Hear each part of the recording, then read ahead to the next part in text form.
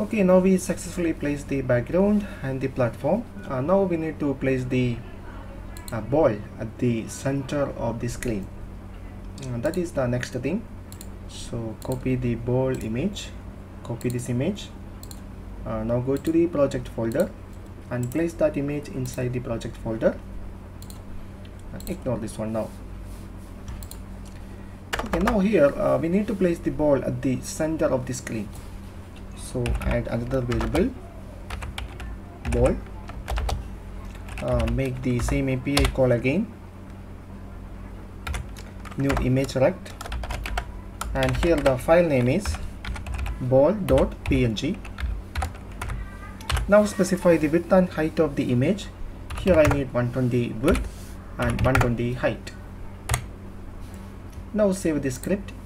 Now relaunch simulator. Now the ball available on the top left corner of the screen.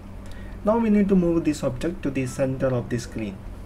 So we can modify the X and Y properties of that object. So ball.x equal to make the API call display content center X. Now ball.y equal to display dot content center Y. This will move the object to the center of the screen.